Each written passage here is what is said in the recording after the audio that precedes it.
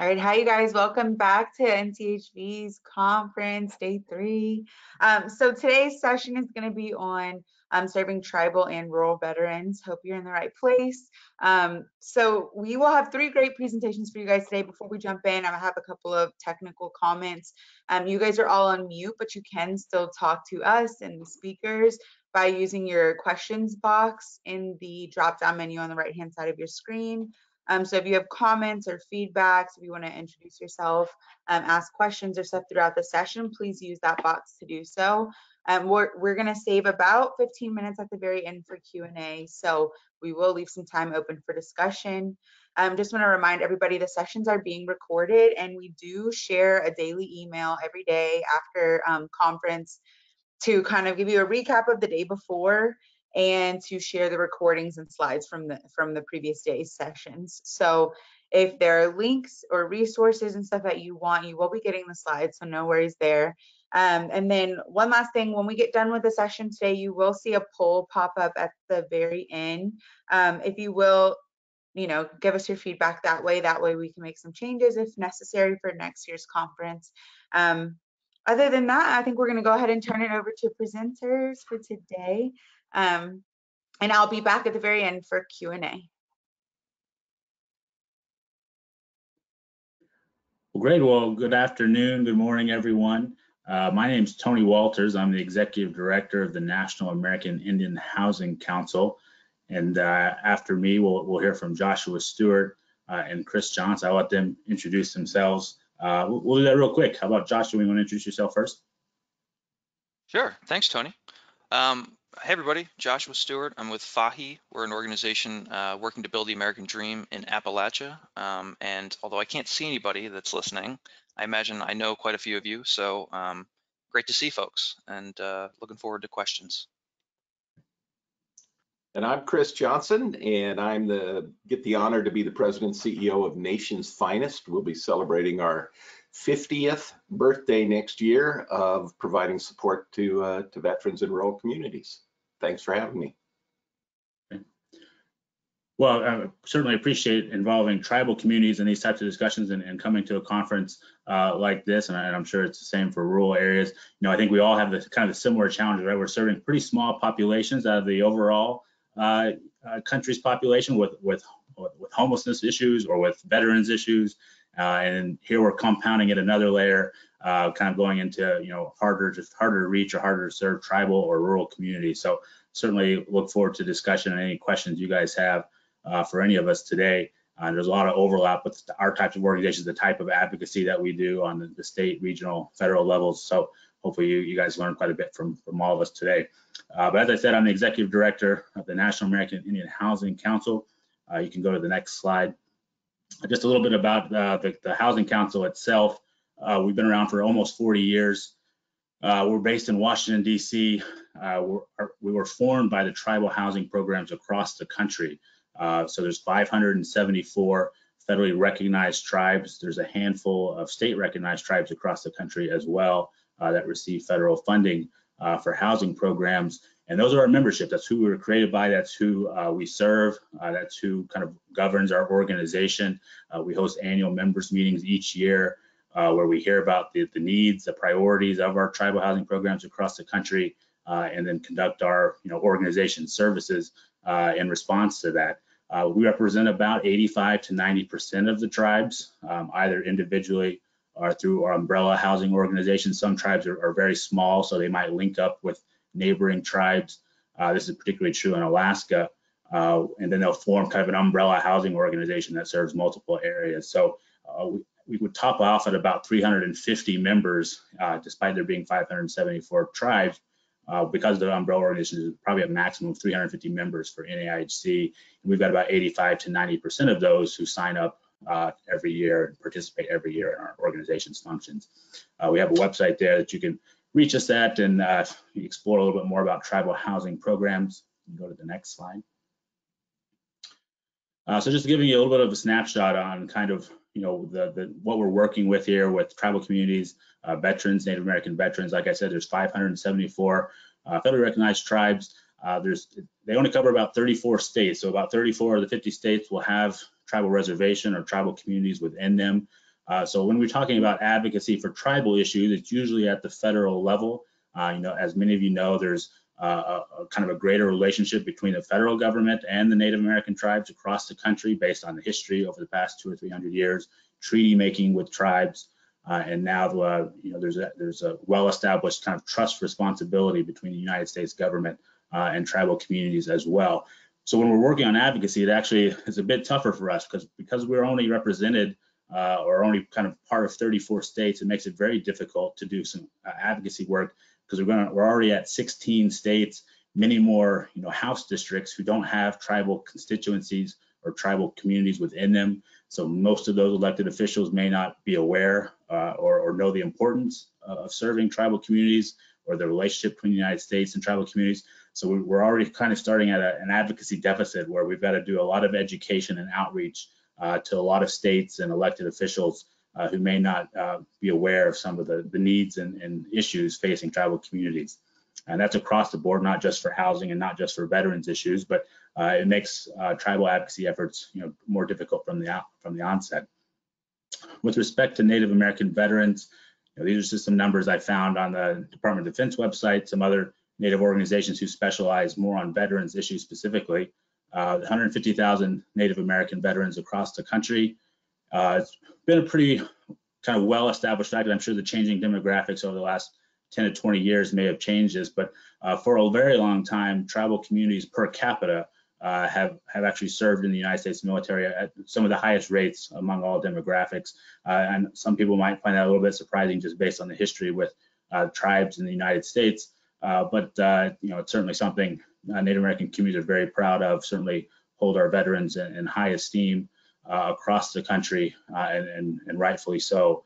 Native Americans have served in pretty much every war that the United States has been a part of over the last 200 or 300 years, and that's even without necessarily being citizens of the United States.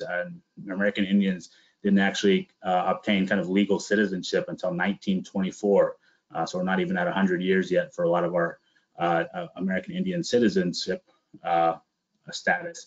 But we were serving in many wars. I'm sure you've heard stories of code talkers being very important for the efforts in World War I, World War II.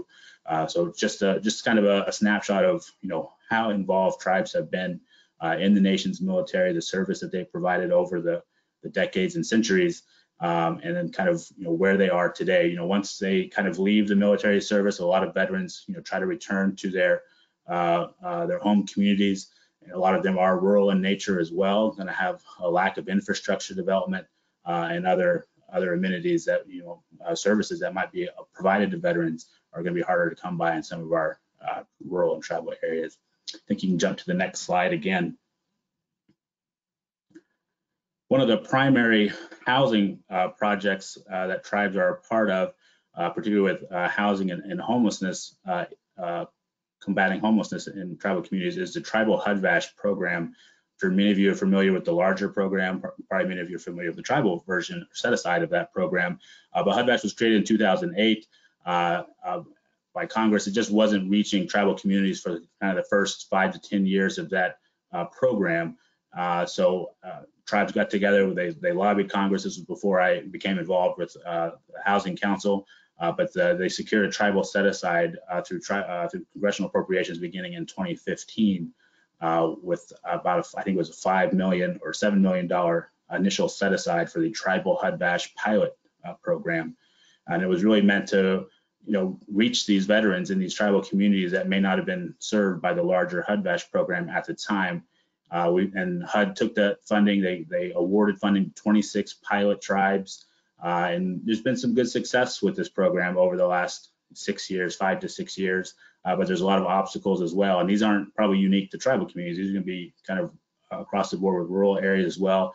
Some of the bigger issues that we've seen, just housing stock issues. I'm sure a lot of you have heard, issues about the housing shortage across the country. And that's true everywhere, urban areas, suburban areas, rural areas in particular. And for tribal communities, it's usually harder to develop new housing stock just based on the lack of infrastructure. It costs more for construction, getting materials out to these communities, a lack of roads, sewer, and other electricity lines going out to some of these areas just make it harder to develop or cost more to develop. So there's been a continuing issue, not just for HUD-VASH and tribal veteran homelessness issues, but across the board for tribal housing, it's been an issue. But then also, getting access to the VA supportive services, that's a key component of the HUD-VASH program. A lot of the VA centers just aren't located near tribal communities. They're usually located near urban hubs, and then veterans can it's all about economies of scale, right? So you're trying to get service to as many veterans as you can through the VA services, and it just doesn't always reach some of our rural and tribal communities. So having a lack of those counselors available really hindered some of the tribal HUD-VASH efforts in the early years. VA's come a long way with hiring. They've started to have relationships or partnerships with the Indian Health Service, which is another federal healthcare system that does focus on tribal communities. And then also the tribes themselves are starting to get contracts with the VA to help have tribal staff, tribal healthcare staff, and support staff provide these supportive services to our veterans in the tribal community itself through contracts. So a lot of work has been done over these first 4 or 5 years of the tribal HUD-VASH program, and I don't think these are unique issues to tribes, but it certainly exacerbates in tribal communities just based on a lot of their locations. And really, it's all about getting the best quality services to tribal members, veterans in their communities, right? I think some tribes who are operating the tribal HUD-VASH program still sending some of their veterans, to some, off reservation or off tribal community where there's more housing opportunities or options and closer to VA services. So there's still that issue there or tension where we have community members, tribal members who want to be with near their families, near their communities, but to receive some of the services they need, they may have to go 50 miles, 100 miles to a near a bigger town or urban area to receive some of those services. We're just trying to bridge those gaps as best we can for their sake and for their benefit, and let them have the housing opportunities where they would like to be.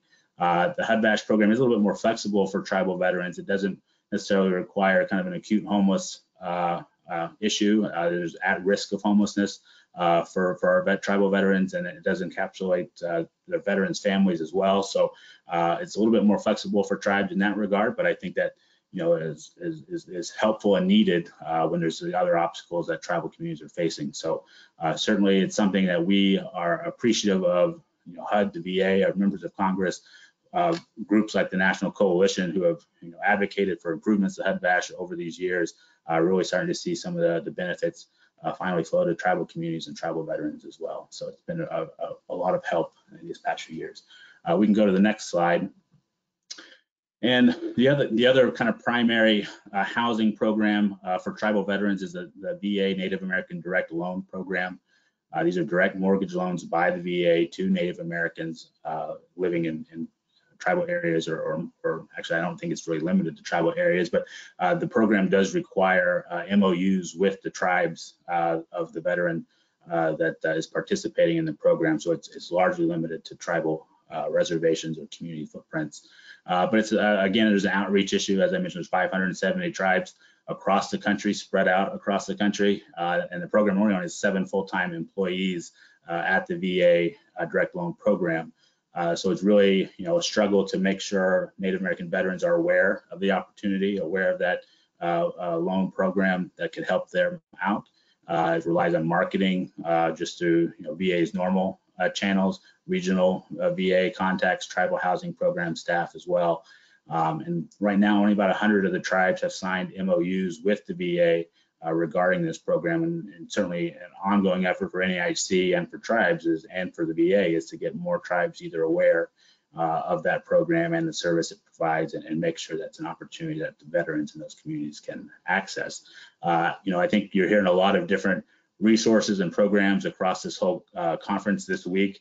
I think it all comes down to being a bandwidth issue, right? It's not necessarily capacity so much as there's so much work to get done, so many different resources to access. You're trying to find the best fits, the ones that can go the furthest and help the most people in your communities. And sometimes this direct loan program, very great program, but for any one community, having veterans who are home buyer ready, it just doesn't rise to the attention level of some of our housing programs to really focus on when there's lots of other unmet needs and other types of resources out there.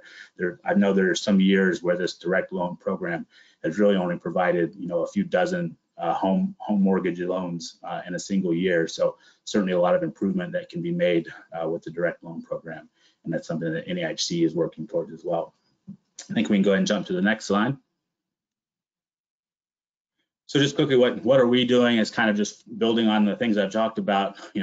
Expansion of HUD-VASH is really only operating in 26 tribal communities at the moment, but there's veterans going to be across all of our tribes across the country. So wanting to get access to that program for all tribes, there have been bills in Congress that would make that program permanent and open it up to more tribes across the country.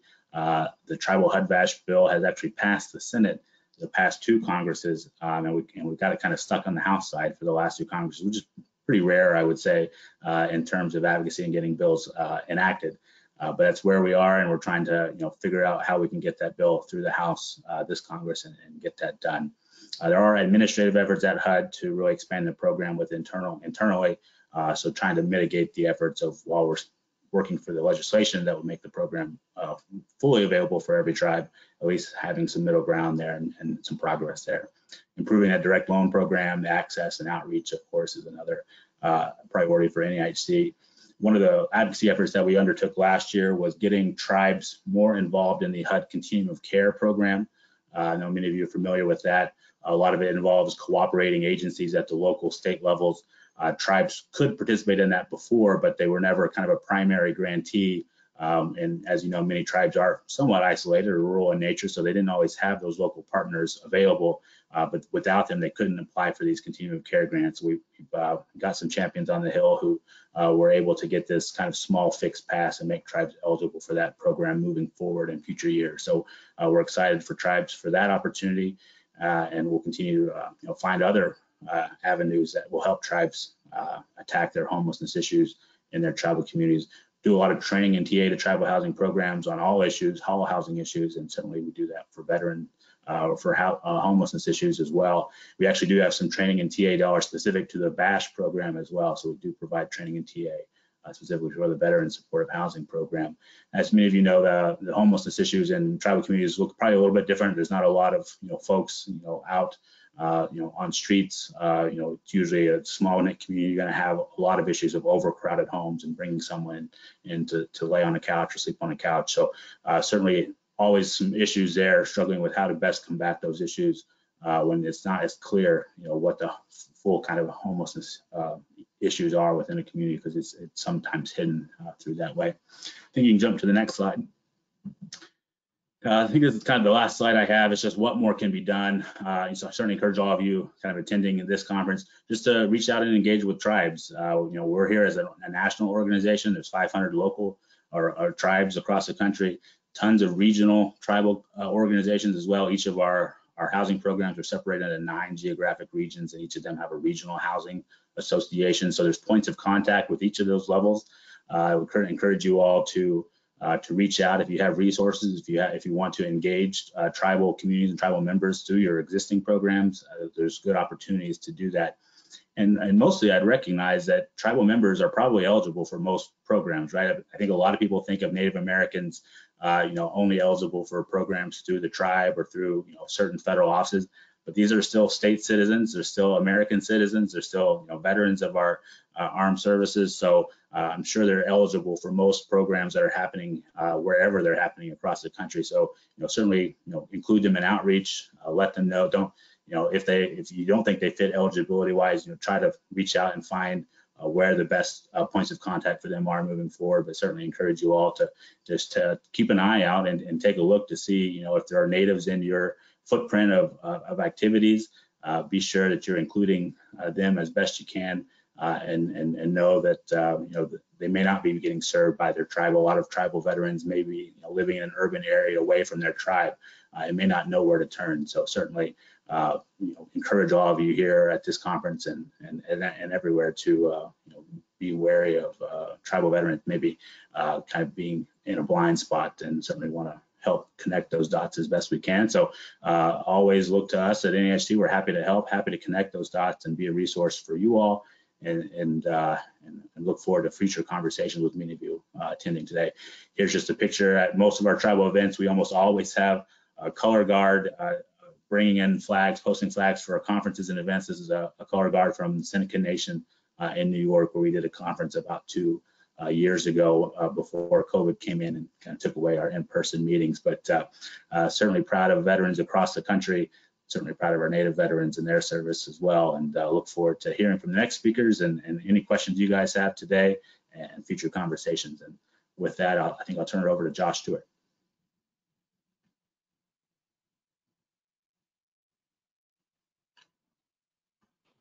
Boy, that shouldn't have been that hard for me to unmute. Thanks, Tony. You'd think a digital native would be able to do this pretty easily. Just before you hop off, Tony, I just wanted to say, if you had changed, or whatever, sorry, man, if you had changed the word tribal to Appalachia, you basically could have done my presentation. Right. I have so many notes. So if I look scattered during this, it's because I'm trying to find that thing I wrote down where Tony said this about tribal lands, and it's basically the same thing. So thank you. Enjoy being off camera. So hello again to everybody out there. Joshua Stewart with FAHI. I'm the Senior Advocacy Manager here. And I'm responsible for my organization's policy analysis and federal and congressional relations. Basically, the job is to make sure that our members are heard in DC.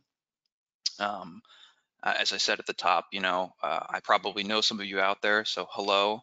For those of you that don't know, I worked at NCHV for a few years, and I never thought, every year for 5 years or whatever it was, going down to the Grand Hyatt, all that work, all the late nights, that I would say what I'm about to say, which is that I miss the Grand Hyatt and I wish we were all there together. Just sort of, to everybody out there, hello.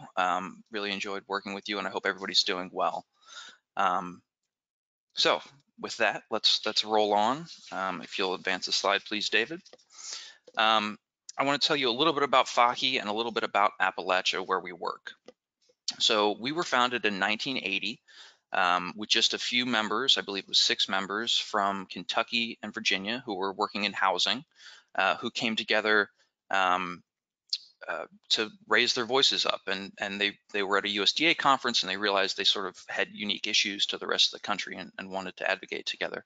If you fast forward 41 years now, we are now a network of more than 50 local leaders working to build the American dream in Appalachia and ensure prosperity for everyone. We really believe that this is a prosperous nation, and that everyone can and everyone should be able to live in a place where you can afford to find a safe, decent place to live. You can find a good job. You can have a family and raise your children and send them to good schools. You can have access to the internet, which is a big topic nowadays, and that you can retire in dignity. And the sad fact of the matter is that that's not true everywhere in this country. And it's not true in many places in Appalachia. And that means that we have to sort of take a whole community approach. And we work in the 5 areas of your screen there at the bottom: economic opportunity, education, health and well-being, housing, and leadership, to get to that, because we're not just working with individual people and families, though we are, but we're also working on the community level. And if you'll excuse me, I have to refer to some notes because it's been a very busy morning.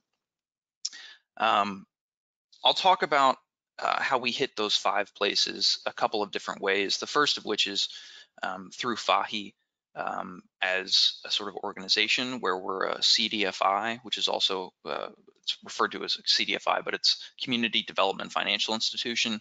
And you can think of us, if you're not familiar with that type of organization, as sort of a nonprofit bank. We don't take contributions or deposits from individuals, but we do go locate capital from federal, state, and local governments or private enterprise or philanthropy, and use that capital to make investments into the region through nonprofits that are building daycare centers or rehab centers or YMCAs or firehouses, that sort of thing.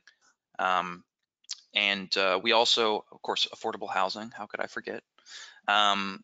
And we also make mortgages to low-income people, first-time home buyers, people that are deemed credit risk by banks that banks would never touch. Because as you know, it's expensive being poor, and it can sometimes wreck your credit being poor. But we provide that sort of through our members and through our CDFI, provide that sort of entry into stable long-term home ownership, to prevent homelessness, to increase economic earning potential of individuals, families, and communities, the whole gamut. And the whole reason behind this investment strategy is that we're sort of fighting decades, if not centuries, of disinvestment in Appalachia. And I'll probably talk a little bit more about disinvestment as we go on. But why don't we go to the next slide, which I'm going to speed through very quickly because my practice run saw this to be a very long presentation. So I'll just say that the second thing that we do, and the reason we were founded, is advocacy. We work at the state level, we work at the federal level, we work on public opinion, we do civic engagement and leadership development, but suffice to say that we truly believe in strength in numbers, which is our tagline, and that the core of our mission is advocacy, and you'll hear more about that as I just go through the presentation today. So next slide, please, sir. Thank you. The most important work that we do, though, is through our members and the on-the-ground work of improving our communities. And here's a map of those communities and of our service areas. And I should say we work in 6 states, from here in Maryland, shout out to the Marylanders, down through West Virginia and Kentucky and Tennessee and Alabama. We have a wide variety of members, both in size and mission. We've got some large community action agencies that might have hundreds of staff. We've got PHAs, and we've got small, like mom and pop organizations, which I'm not sure that they would like me to call them mom and pops, but I think it's a nice fuzzy term for it. Basically, it's, you know, small organizations in small places. They might have 2 permanent staff, but they could have hundreds of volunteers come in a year to help with home rehab or home construction, that sort of thing. And since we were founded as a housing organization, all of the nonprofits that are members of our network are in some way involved in housing, and that could be housing development, rental or home ownership, it could be home repair. But they all also do a variety of other things, and they run the gamut from homeless programs to early childhood education, early childhood education, daycares, youth build, that sort of stuff, to recovery. Obviously, we have an opioid addiction problem in the entire country, but Appalachia is particularly hard hit. We have folks that run transport systems for their counties, and of course, downtown redevelopment and all the sort of traditional community and economic development work.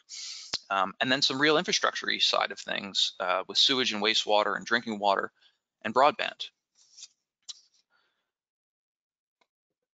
Next slide, please, David. I would not be a policy nerd if I didn't start a conversation about rural by telling you what I mean by it, and also by telling you about the fun fact that the United States government itself has 15 different definitions of what rural is. 3 maps at the bottom there just illustrate what is and what isn't. What I use as a shorthand to refer to rural is anything outside of a HUD MSA, so anything outside of a metropolitan statistical area. That's a terrible definition, and if any of my friends from HAC are here, especially Lance, I'm very sorry that I'm using that, but it's a quick and dirty shorthand. It does include places that are not rural in character or by population size, right? Like towns, large towns, or suburbs of urban areas that aren't classed in the MSA for one reason or another. And it doesn't include in rural some places that are very obviously rural in character because they fall under a catch-all of an MSA. But that is actually an important point. There's a not exactly perfect fit there of the HUD MSA, HUD non-metropolitan counties as the difference between urban and rural. It's not exactly perfect, and we're going to come back to that later because I will be talking about how HUD definitions can actually get in the way of making investments and in serving rural communities and populations. So next slide, please, David. But for now, I want to talk about also how vastly different rural areas can be sort of lumped together when we just say rural. It sort of papers over the differences. We use it as a catchphrase, but it does cover a lot of things. I mentioned population size and the character, but there's something even more basic, which is geography, which makes different rural places much different from one another in the issues and barriers that they face and their strengths. So you've got two images in front of you, and they are distances and travel times from very similar sized communities.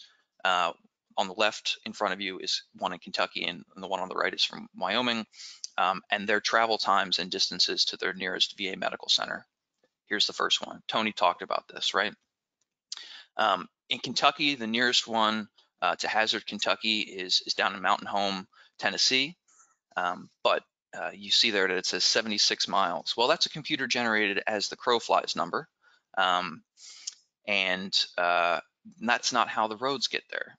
Wyoming, similar issue, right? It's 211 miles from the nearest VAMC from Jeffrey City. But what's important is not how the crow flies, but how people get there. So even though in Wyoming, in this example, they're 115, I wrote it down somewhere, I did the math, 125 miles further from a VAMC, the travel times are not that different. And that's the mountainous terrain and the way that the roads were developed in Kentucky means you have to take a very circuitous route. And the travel times for an individual are much longer. And so obviously this is germane to the population because we're talking about VA medical centers, but this is true for pretty much anything. It can be isolating. And so I point this out for three reasons. The first is to note that point about the geography and the isolation. The second is to show the differences between the two places that are classed as rural by basically every single metric. They're basically most metrics call these two places exactly, the same size, the same character, that sort of thing, but very different geographies. But finally, I also want to point out that despite my best efforts here, I can only really talk about what rural is like in Appalachia. Your mileage may vary if you're in rural Wyoming or rural Hawaii or rural Nevada. So your mileage may vary, and I'll be keeping that in mind. I'll also be talking about worst case scenarios here. So to make a policy point, I know there's a lot of great work going on in rural areas. We just heard about some from Tony. I know we're going to hear about it from Chris in a minute.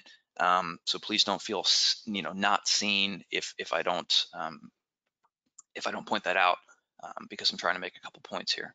Next slide, please, David. And this is one of those tricky ones. I should also point out that Appalachia is not just entirely rural. You can go ahead and just advance through those, David. We also work in several urban locations, some of which are quite large. Knoxville, Tennessee, and Birmingham are large places. In fact, Birmingham is the 49th largest MSA in America with 1.1 million people.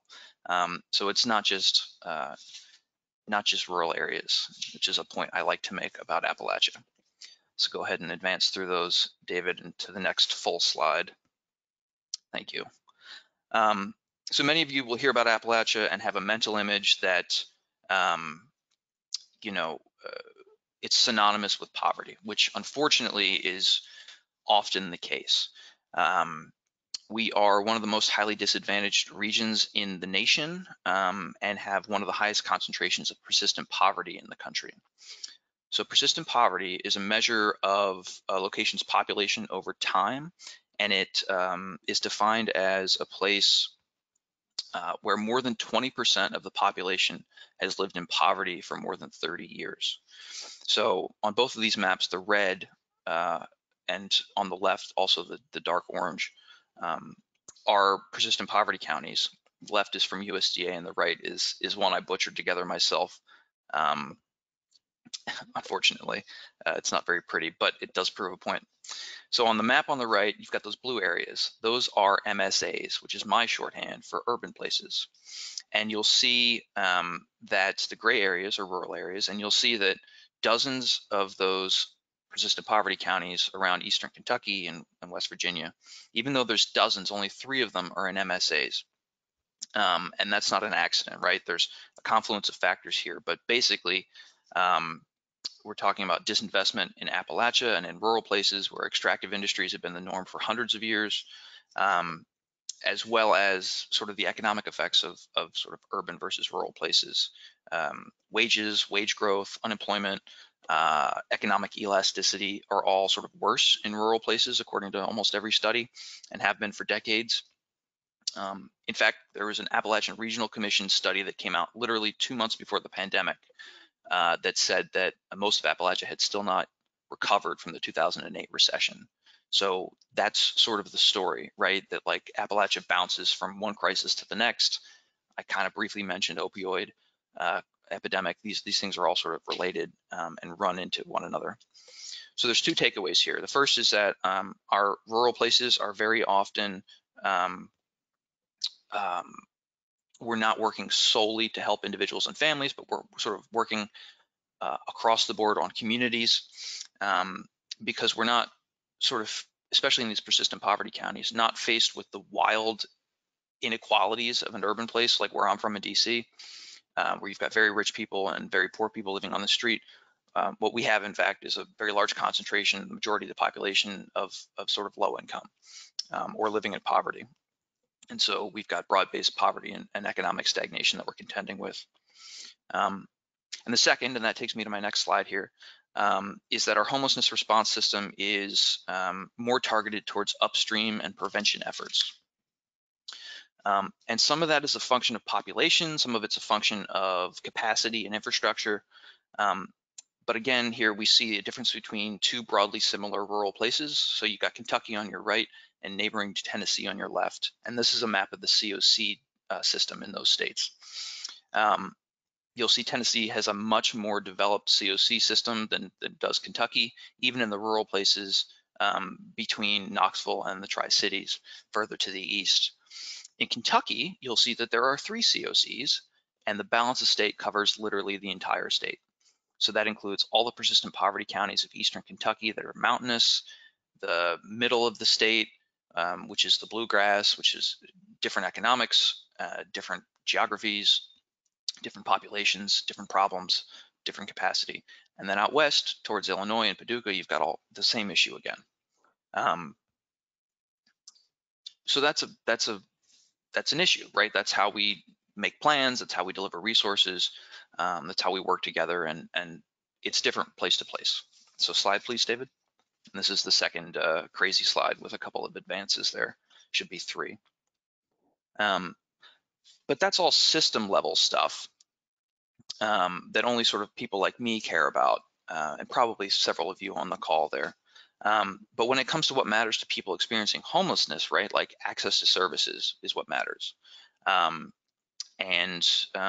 That's also not a great story. Our emergency services system is sparse and it's shrinking. David, if you could click 3 times, thank you, sir, just to highlight the parts so people don't have to read the whole thing. Here's a tweet from Hazard, Kentucky, which is the biggest place for like 40 minutes. Well, probably both. Around in that area, Hazard is the biggest place. And in 2019, before the pandemic, the only shelter in Hazard closed, and it had only been open since 2017. So it was open for 2 years and then closed. When it comes to veteran-specific resources, it's a similar story. The nearest GPD beds are more than 2 hours away. We have access to HUD-VASH through some PHAs, but there's not many beds for the whole area. And we are covered by SSVF, but I think marketing, at least before the pandemic, was a bit of a challenge for folks to get the word out. So simply put, we just don't have the infrastructure for a robust homelessness response system. And of course, as Tony said, again, here we go, homelessness looks different in rural areas. We've got more doubling up, more sort of living in cars, more substandard housing, precarious living situations, at least as a relative share. to urban places. So we focus more on upstream responses to homelessness and prevention, like affordable housing development, temporary financial assistance like through SSVF, home repair, substance abuse treatment, employment services, the sort of broad spectrum of community development work. Next slide, please, David. And I promise that y'all don't have to read this, and I'm not going to read it to you. I just put it up to illustrate the sort of wide variety of programs that we have to work with on the advocacy front, but also on the ground, right? Weaving together and stitching together sort of meager and disparate funding sources that generally speaking are never quite geared regulatorily speaking, or regulatory speaking.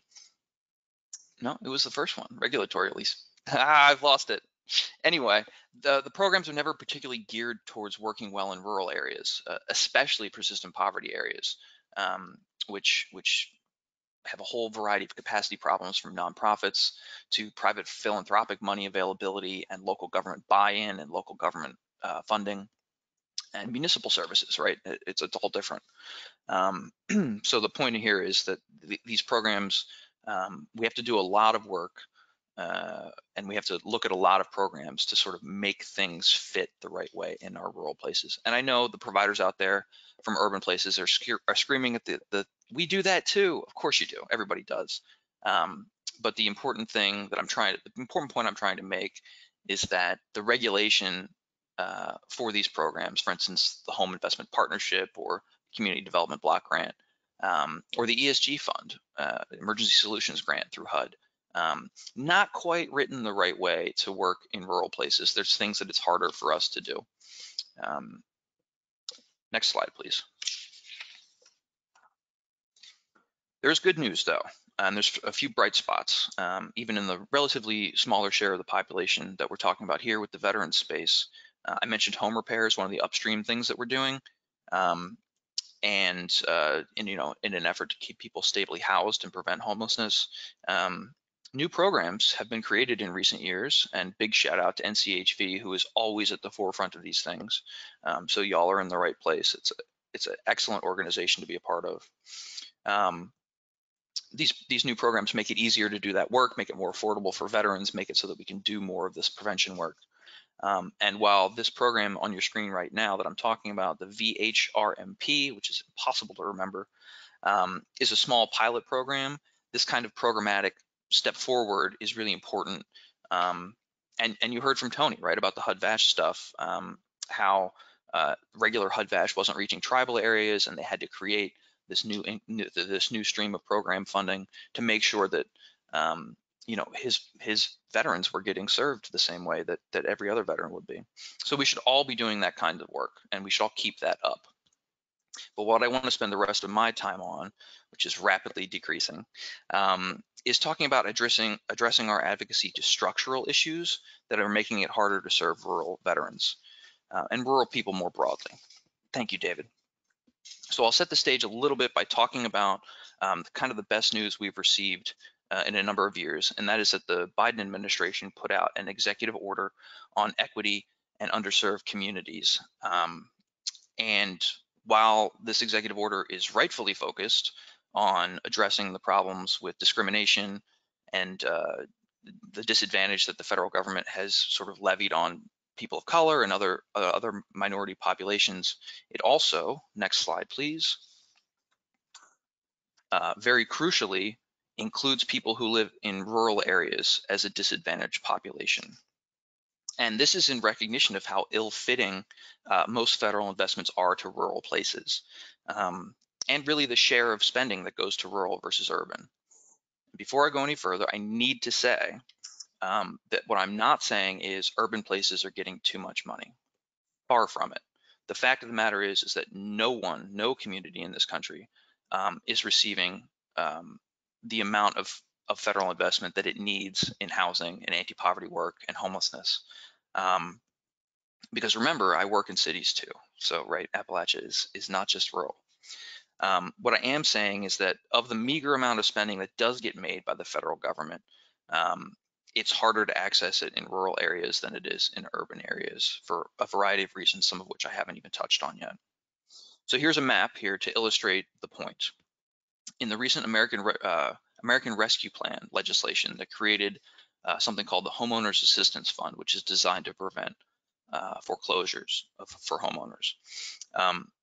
Congress designed it very intelligently to address an issue with income limits that I'm about to talk about in a moment. But then it got to Treasury, and Treasury created some regulations that basically meant that anybody living in the highlighted counties on this map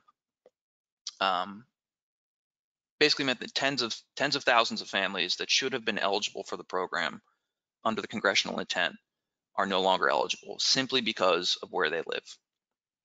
You can see a bright spot where I work in Appalachia, but more importantly, to the point of the executive order, you can also see huge bright spots across the US South, in the Black Belt, and in the Mississippi Delta, along the southern border in the Colonias, and in some instances on tribal land. And so there's a racial component to this too, even though it's technically a community and geographical issue. The impacts are racial justice based, right? The Mississippi Delta, the rural poverty there is primarily African American. Colonias, it's primarily Latino, and so there's double impacts of both race and ethnicity and geography.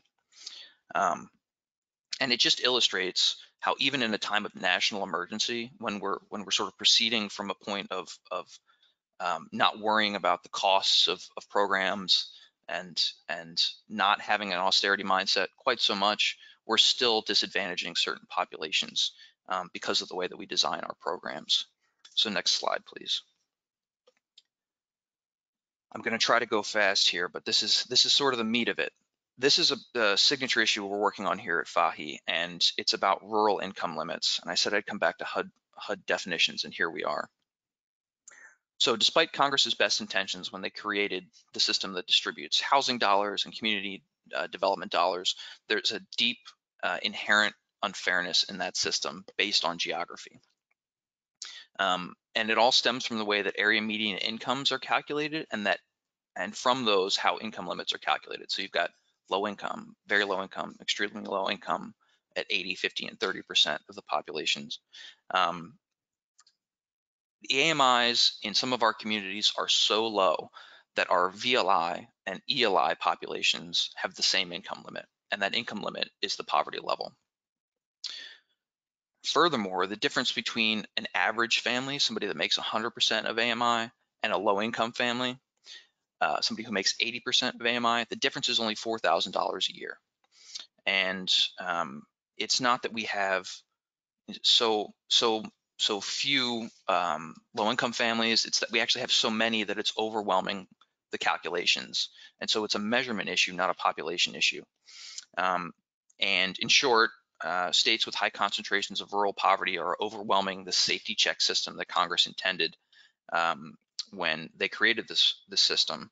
And the problem impacts nearly 1,000 counties across the country, with some concentrations, actually the same concentrations as the map I just showed you, right? Mississippi Delta, Appalachia, the Colonias. And it harms our abilities to serve families and to get investments into low-income communities and particularly persistent poverty communities in the aggregate.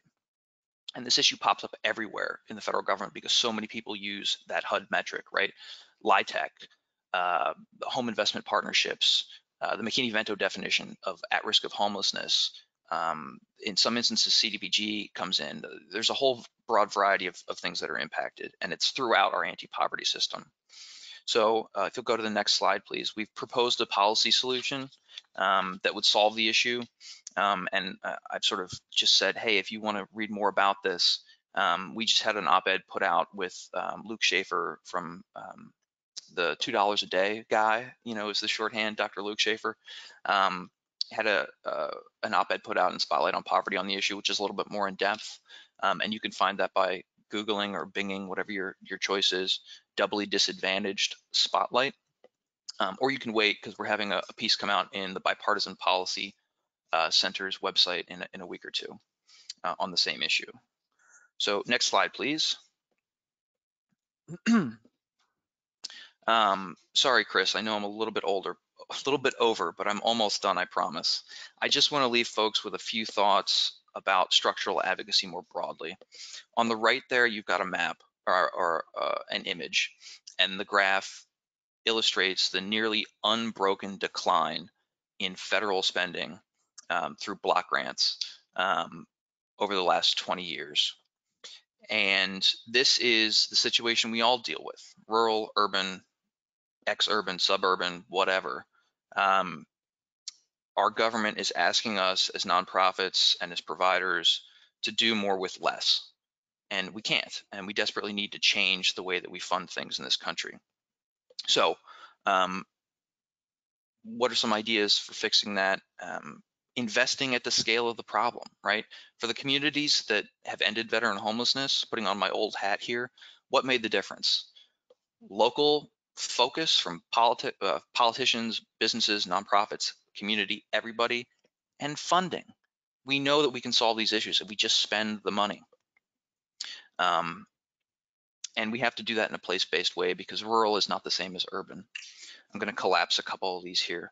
We need to build the capacity of nonprofits as the needs have become greater in our communities, but local government has sort of shrunk their buy-in to this work, right? Have cut services, have outsourced.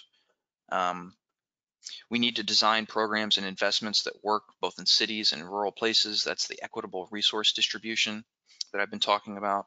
And finally, we need to invest at scale. Again, I'm reiterating, we need to invest at scale. We have to reverse the trend of disinvestment and austerity thinking and approach our policymaking through a lens of prosperity, right? We live in a very wealthy country. There should be no reason people have to live on the street or worry about going to see a doctor or losing a job and then losing their home. The fact that these things exist are policy choices that we make as a country and our elected officials make every single day to continue to allow these things to exist. And it doesn't have to be that way. Y'all are experts. Y'all know what to do to solve these problems. You just need the tools. And it's the same in Appalachia. So next slide, please, David. And this is the last one, with my apologies to Chris. Please, if you're at all interested, look up that Spotlight on Poverty piece. You've got my email here in front of you. I'd be happy to talk to anybody. And I'm looking forward to the questions. And once again, Chris, I'm sorry for running slightly long, but if you're ready, I think folks are ready for you.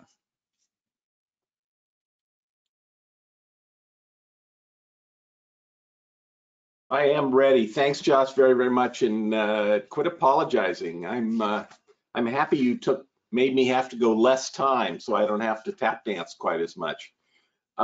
First of all, thanks to Tony and Joshua. Listening to Tony, you know how we talk about these conferences bring people together and we get opportunities to meet new people. Just serving on this panel is going to help me a lot. We're very proud to serve in California, Nevada, and Arizona, and I'm going to talk about us a little bit here in a second, but we serve the Navajo, the Hopi, San Carlos Apache, White Mountain Apache, but we want to do so much more. So the fact that Tony and I are connected on this panel now, unfortunately, you heard him, he said call us if we need us, so I'll be reaching out to Tony because we'd like to do more. I'm going to turn my camera off because I'm a lot less important and I don't want you guys to see me cheat and look at my notes. What I plan on doing today is talking a little bit about who we are at Nation's Finest. A lot of you know us, but we undertook a brand identity change last August, and I'll explain why. But most of you will know us as, we started out as Flower the Dragon back in 1972, a group of Vietnam veterans that had just had enough with the care and treatment and abuse of the Vietnam veterans. And so they said, we're going to do something about it, and created Flower the Dragon. Flower the Dragon was responsible for a whole lot of everything from legislation to the startup of organizations such as this one that make sure that veterans aren't forgotten. They evolved from Flower the Dragon to Vietnam Veterans of California. Then they went from Vietnam Veterans of California to Veterans Resource Centers of America. We're in California, Nevada, and Arizona, as I mentioned. We've got 15 rural centers from which we do about 31 different operations. Veteran homelessness is kind of the center of our universe, but we also work heavily in the mental health and the other things that surround the challenges that veterans have. Even if we don't do it, we take the responsibility of making sure that we spread the word to others. Next slide, please. Here's a little picture of what happened last year. I won't go over every single detail. The two things we're pretty proud of is we were able to support over 7,000 veterans last year, and 78% of the veterans successfully transitioned into permanent housing from SSVF programs, which we feel is pretty cool. Like I said, you're going to see a lot of numbers, and those numbers, as I go through my presentation, are there for you to glean, but I promise you, I'm not going to read each and every one as we go through them all.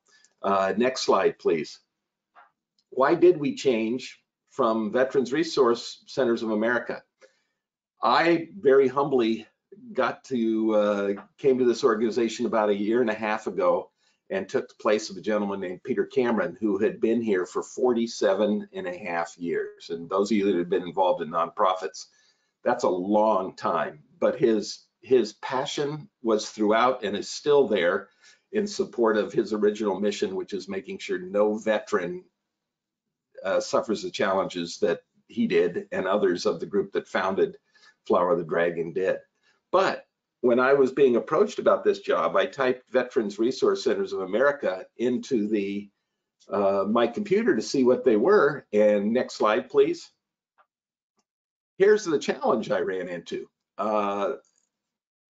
And even though Veterans Resource Centers of America was a trademarked name, every college you go to, most libraries you go to, a lot of city halls, etc., have a Veterans Resource Center that is doing amazing work and doing its best to make sure the veterans find their way where they need to go.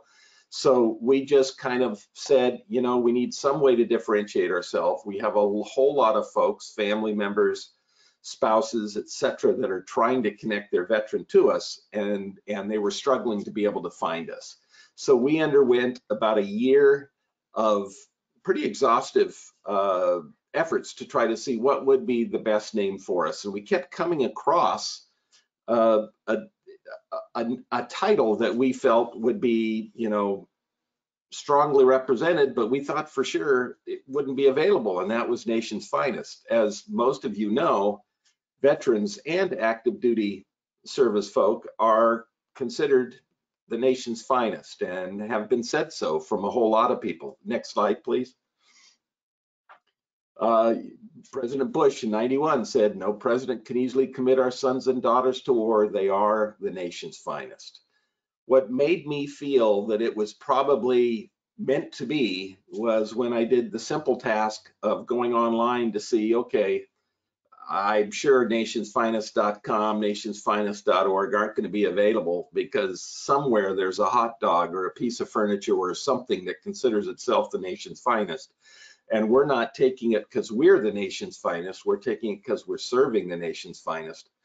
Both were available, and the total amount of money I had to spend to acquire those was $35 for nationsfinest.org and nationsfinest.com. So we are now Nation's Finest, doing the same thing we've always done, but we now have a new name. And we went outside, and I don't know if, not to throw a plug, but we went outside and actually utilized the internet to find somebody to help us create our new logo. And everybody I've talked to said it's worked real well. I'd love to have feedback from anybody that's out there on the call so that you can, you know, let us know if you like it or don't like it. But that's why we changed our name. I'm going to talk a little bit about COVID. Next slide, please. We actually did a lot of things different during COVID, and I'll go quickly through the things we did differently, because one of the things we did is the primary reason I'm here. We did experiments to make sure that during COVID, our veterans that we currently were serving would not lose touch with us. And we also, as an organization, decided we're going to take this as an opportunity to do an aggressive outreach. We're already a rural serving organization and always have been. Our biggest cities we serve are Sacramento, California, and Reno, Nevada. The rest are all communities very small in population and very remote in geography.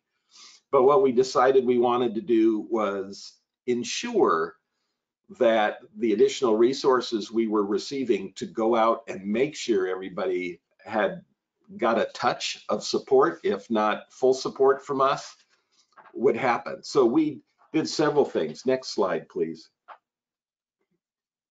We obviously, our residential programs, no visitors, testing prior to enrollment, special quarantine areas, required PPE, and then we kicked into telehealth fairly early on so that we could do our clinical sessions via telehealth, and that way we could protect not only our staff, but also the vulnerable populations we were serving. We also had to make some investments in technology. We started using Microsoft Teams for case management. We got involved and used SharePoint for document storage and program operations. We brought in new technology so that those veterans that didn't have access to computers or their phones weren't capable, they weren't smartphones, we did our best to try to make sure that they had access to that type of technology so that they could stay in touch with us. We allowed specific positions to transition to remote work permanently. And we've discovered with COVID that we saw no drop off in productivity, even though most of the folks were working from home and or a place where they could be safe. And we moved our residential programs to cloud-based client management software. Our SSVF and HVRP programs, again, no visitors. We did outdoor enrollment meetings so we could do social distancing, online cloud-based enrollments, etc. And we eliminated physical signatures for enrollment forms and went with the DocuSigns and the other technology to be able to do it. We added a corporate receptionist to ensure that anybody who reached out to Nation's Finest was going to get a human being. They were not going to have to navigate their way through the myriad of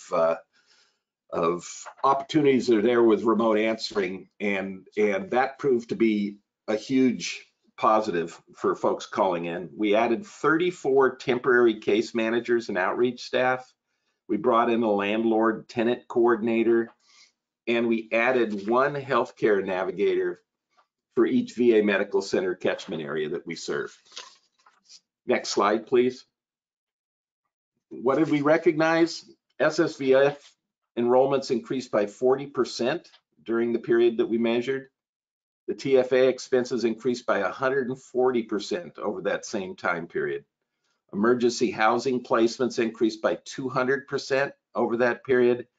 And clients remained enrolled 35% longer than average. I'm sure most of you on this call experienced similar numbers.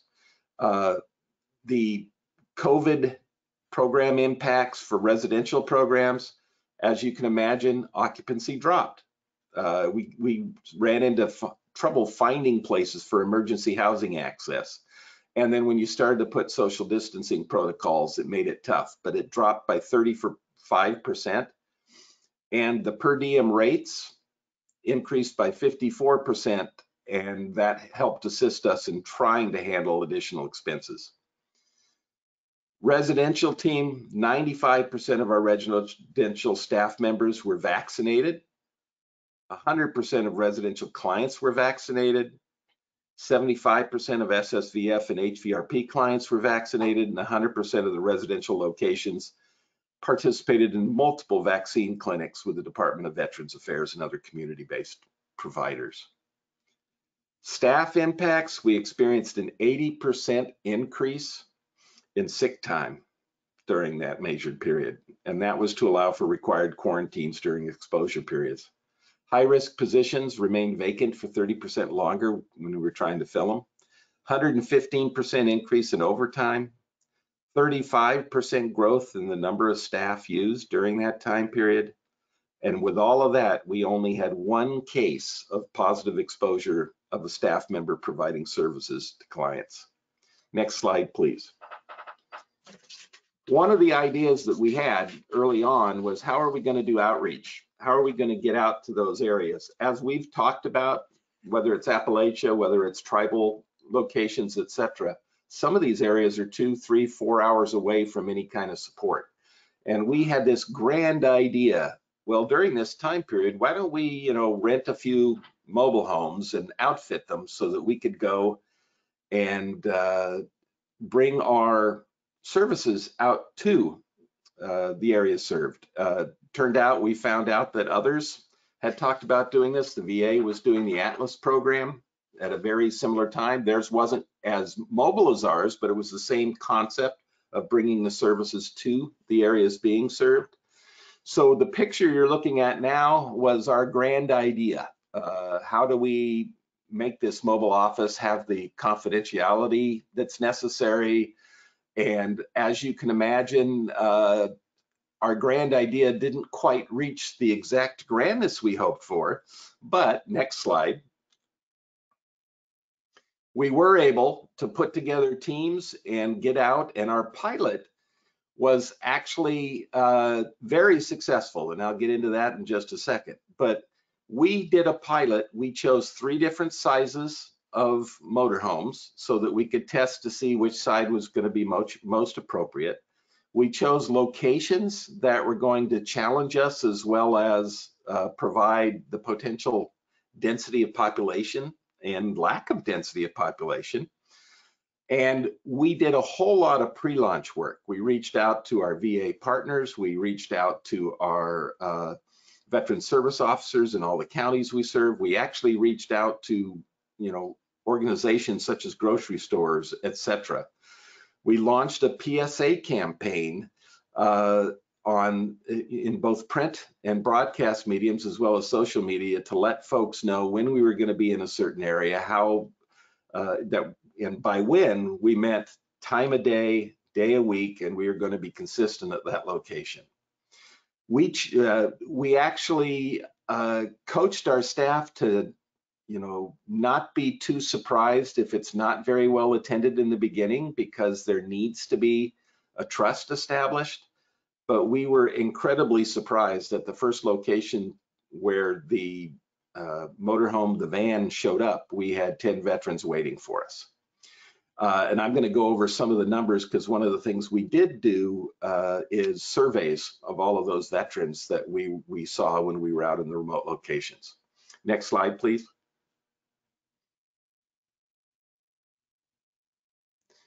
We chose some of our most remote counties in the areas we served. Monterey County reached out to Central California and all of the cities far east, but it became a good central location to start from. Shasta County is up north, and Washoe County, Nevada is another area that had a lot of access to rural folks. So those are the 3 areas we chose to test our idea. As you can see, we branded the vehicles so that when they're in a parking lot, somebody might see them and come up and ask a question. I see veterans, what's it for? And that supported it. And something I'd like to share that proved to be very successful that I had not known was even aware, or wasn't aware that was available.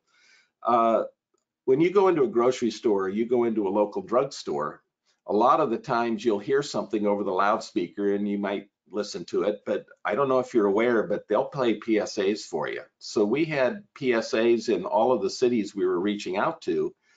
Their local Safeway stores, their local supermarkets, and their local CVSs, every hour we're playing a PSA that was letting the veterans know we were going to be in that community. Next slide, please. What did we discover? And I'm not going to go one by one through all of these. First of all, we did have people that weren't veterans come up, but 91% of the people that came up and approached us were veterans. 59% of those were U.S. Army, 24 for Navy, 10% were Air Force, 4 U.S. Marine, 2 U.S. Coast Guard, and 1% were National Guard service members. Of this, I'm letting all these statistics be up there because some of them might be of interest to you, but I'm not going to go over all of them. 87% of the respondents reported 1 or more services were needed to help them. 87 again of the above respondents reported that dental services are something that were critically needed. In fact, we had one gentleman that needed dental services, and when they were provided, we found out that he had a lot more complications than just the dental, but the pain from the dental is what was kind of hiding it. 66% of the respondents reported that they'd like job access and job-related training or at least just outreach availability. 56% of the respondents reported they did not know about the benefits they might be entitled to. 68% of the respondents reported that they didn't know about the benefits their families might be entitled to. And one of the things that caught us by a little bit of surprise, but not too much, 68% of respondents reported not having reliable access to the internet. We live in a time where everybody has smartphones. We forget that a lot of our veterans, especially those that are at risk of homelessness or homeless, don't have the latest and greatest in technology at their fingertips. So that's why it reinforced the need for our mobile access, because one of the things that these vans were equipped with was telehealth and access so that they could do outreach if needed. 32%, next slide, please. 32% of the respondents reported food insecurity and needing access to food resources. So the fact that we had partnered with several food locations, we actually were able to implement some of the food service with our vans and their activity. In fact, several of them did socially distanced barbecues while they were serving the needs of the folks we were there. Next slide, please.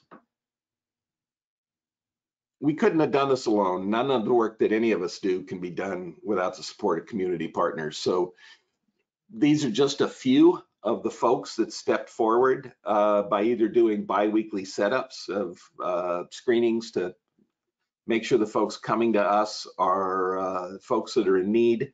And in a lot of cases, they just were excited to have us there and overwhelmed us with potential caseload. Because if you think about it, having access to a VA conduit is pretty cool, especially if you can do some sort of conference calling with whoever you need to talk to and do it in privacy and feel confident about it. Next slide, please. I also mentioned that we had community partnerships that were very, very, very important to what we tried to accomplish. Those community partners, a few of them are listed here. Elko Fish did a monthly setup table for us. They did screenings and flyers. Home Depot helped with setup. They also did screenings, but we made a lot of new friends in these communities that we served that stepped up in a time of great need. Next slide, please. The end results, our rural enrollments increased by 32% in Northern California and 34% in rural Nevada.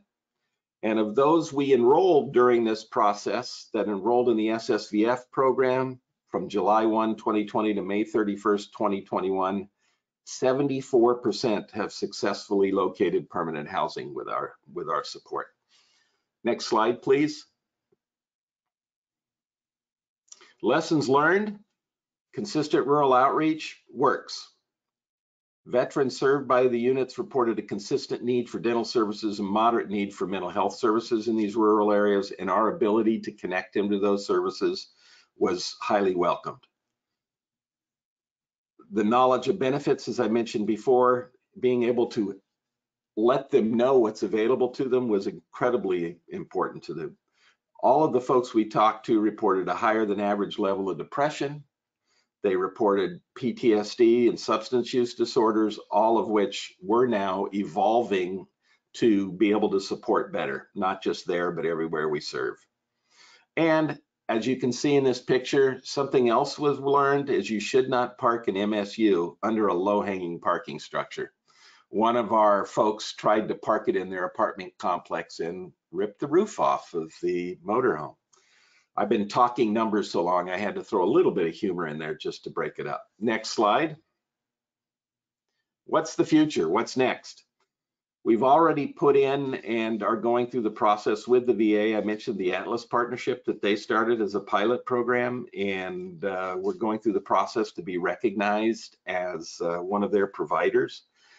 What you're looking at now, and you saw in the last couple slides, we actually made the investment to purchase 2 vans and outfit them so that they can provide a lot of the services that was in that first initial image that I gave to you. It's got private counseling. It has access to a kitchen, etc. And we're going to actually expand what those are capable of doing.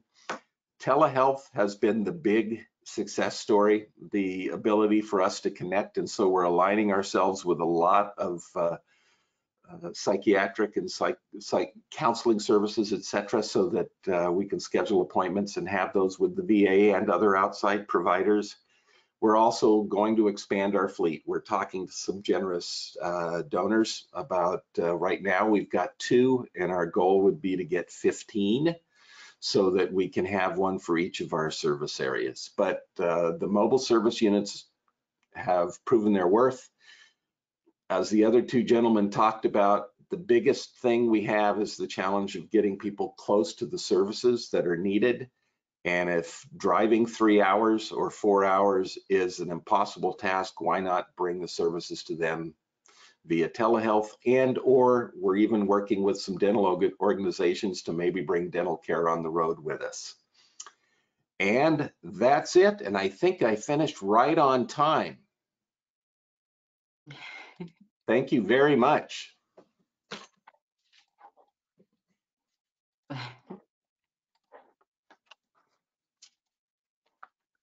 Awesome. All right. Yes, perfect timing. We still have a couple minutes for Q&A, so I'll have all the speakers join me back on camera. We had a couple of comments that came in, and then we'll use those to prompt discussions. First of all, thank you guys. That was great information. I think you guys did a great job of painting the picture of some of the difficulties that rural and tribal communities both face. I wanted to use the question time to talk about solutions. So you guys all mentioned the difficulty with veterans in rural and tribal communities accessing VA care. And we know most of the housing programs are rooted in having that connection to the VA medical centers and having the constant contact and stuff. So Chris, you were pretty inventive with the bringing the mobile office and going out to meet veterans where they are, or people experiencing housing insecurity where they are. So I'm wondering what other ideas you guys have for transportation and how we could address this issue, because I don't know if that's practical in all communities, but also building like trains and roadways might not be either. So what are some transportation solutions? Well, I know we also, in the communities we serve, have vehicles that will transport on a regular basis from the locations where our offices are to the VA, because I mean, we're in Reading, we're in Eureka, we're in areas where there isn't a VA center already.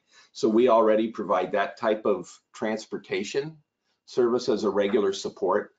Our reason for choosing the vans was because, we couldn't drive 3 hours one way and then drive back 5 hours the other way to get them to a VA connection. So it seemed simpler to just bring the VA to them, or bring services to them, not just the VA services. Did you have something, Tony? I don't want to jump on you.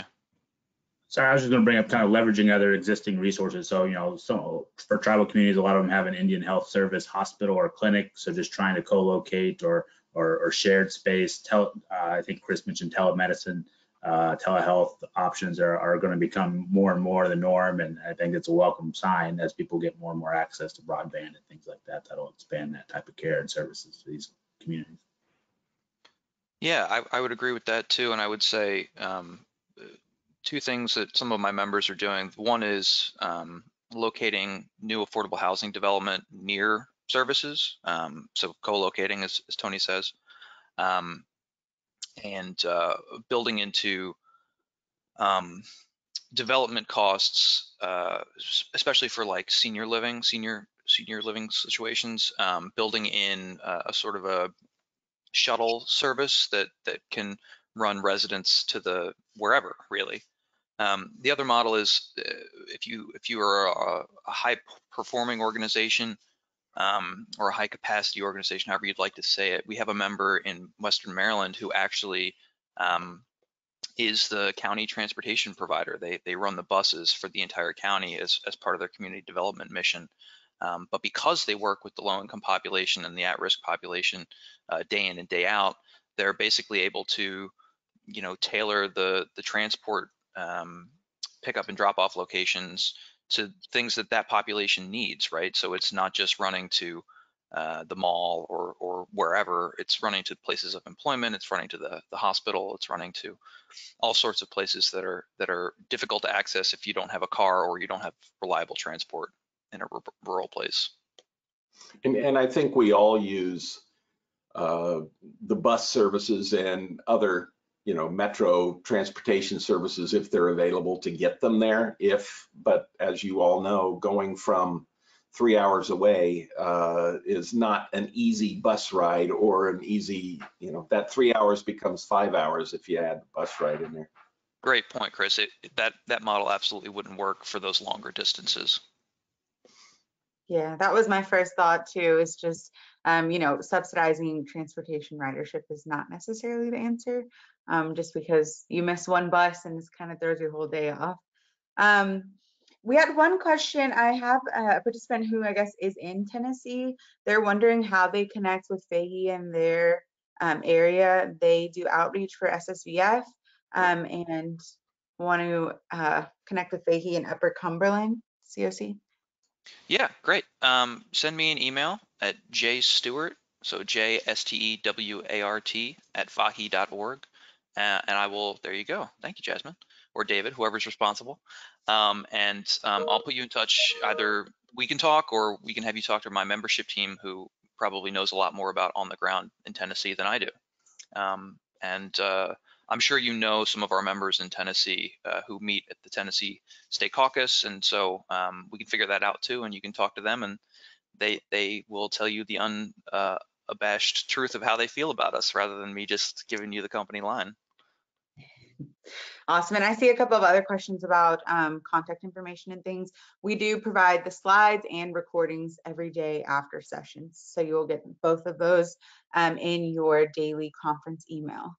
Another question we have here, basically just what does increasing affordability and housing stock look like in rural and tribal communities? I know it's not necessarily like your multifamily mixed use, transit oriented, like, super layered financing properties. So what does it look like? Is there, I guess, some way to summarize like some of the housing types that might be needed in these communities and what programs are available to build them? For tribal communities, I say I wish that was the answer, having all those resources coming into these communities and layering to help develop. Unfortunately, that's not necessarily the case. There's just not the economies of scale that really lend investors to go to some of these rural and tribal areas. But it's still across the board need on different types of units, whether it's multifamily, apartments, single family homes, things like that. It's still a wide range of what each community needs and how it would serve different types of families within the community. And I think veterans and at risk of homelessness veterans, they certainly fall into all those categories, whether they have a family with them or not. So it's still kind of across the board. I think tribes and a lot of the rural development organizations, I mean, they're scrambling to put those pieces together, right? It's always just a puzzle, trying to find the resources at the right time and put those pieces together to really lead to a good development project being formed and new units coming online. So it's not an easy answer, but there's tons of pieces that need to be put together and a lot of planning that goes into it. And if I can add to that, and I know Joshua talked about this earlier, we live in kind of a system where the thought is that one size fits all. And when you work in states like California, Nevada, and Arizona, your housing costs are way outside what you get the resources for to cover. We actually have a sub 501 that works with us building housing. And the challenge you've got there, even though we build single family homes or apartments or permanent living, is still finding folks that even at that affordability level can fit. So it's going to take the partnerships that both these gentlemen talked about, where we can't have a reliance on one system for funding. But the other challenge you've got is we're at a time where, at least in the states we serve, access to affordable housing, just the availability of what affordable means in that particular remote community is not as available as you would hope or think it was. Right. Okay. We had one comment from an audience member from Alaska, just maybe something for other communities to think about. The state of Alaska, I guess, provides funding for their Office of Veterans Affairs to create memorandums of understanding with various transportation companies, like taxis, shuttles, trains, airfare. And so they were suggesting maybe looking into something like that to kind of, I guess, address transportation from multiple different avenues. Yeah, we have a couple more comments coming in, not so many questions. So I'm gonna let you guys close out if you have any final comments or thoughts. And if not, we will go ahead and close out for today. On to the next. Are you not sharing the comments with us because they're all hateful, Jasmine? Are they? No, of course not. No, a lot of people in agreement, just same kind of issues in their communities. Well, let's go last to first this time since Tony started this. I'm just going to say thank you for including me and allowing me to be part of this. And thanks for posting my contact information. If you need our support or just looking for vetting your ideas off of somebody, I'm happy to be here for you. And thanks very, very much for putting on the conference so that we could share these ideas. Yeah, very similar comments for me. Thanks for the invite. Good opportunity to talk to folks, and I'll just put another plug in for anybody listening. Google Doubly Disadvantaged Spotlight, have a read, and then give me a call. But thanks, to NCHV, of course, and to my co-presenters here, Chris and Tony. Nice to be around with you, and hoping to stay in touch. Similarly, just appreciate the time today and everyone's attention, and look forward to working with folks out there who want to start engaging tribal communities. Happy to help however we can. I will say my contact information on the screen is actually twalters@nehc.net. A throwback, I guess. There are not many .nets left, but you can always go to our own website, and my contact information is there as well. But I appreciate the time today, and appreciate the National Coalition inviting us to speak. Appreciate it. Awesome. Well, thank you guys, and everybody in attendance. We'll see you at this afternoon sessions. You guys have a good afternoon. Bye, folks. Thanks. Bye.